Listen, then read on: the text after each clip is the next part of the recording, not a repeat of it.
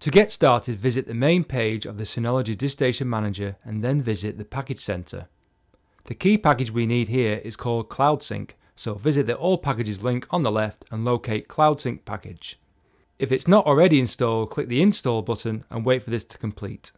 Once completed, open up the Cloud Sync application and this will take you to the setup screen if none are already set up.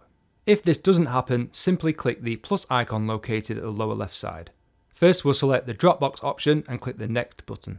Now a secure window should open from Dropbox. This will ask you to first log in if you've not done already, and then ask for permission for Synology Cloud Sync to use your Dropbox. Click the Allow button and then the Agree button that follows. Task settings will now appear that asks you for a connection name. Local path is the folder on your Synology NAS that you wish to add to Dropbox and sync when changes are made. Remote path is the directory in Dropbox where you wish to store the files remotely. Sync direction can be set to bidirectional, which means changes made to local or remote are synced together. This is the most common option with a Dropbox setup on multiple devices. There are also download remote changes only, which means changes on Dropbox are mirrored on the Synology NAS, and upload local changes only, which means changes on the local Synology NAS are mirrored on Dropbox. We'll keep this set to bidirectional for this video.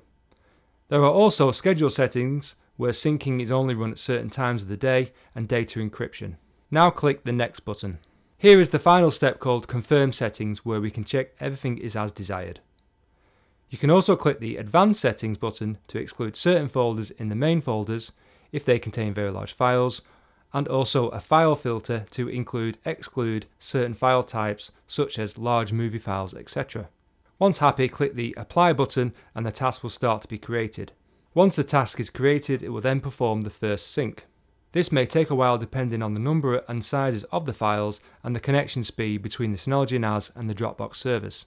It's also a good idea to check the History tab to make sure everything is working as it should, and you can also test the Cloud Sync by creating and updating files in the folders you selected for syncing earlier.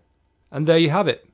Please check out my other tutorials for the Synology NAS and please like and subscribe if this video was helpful.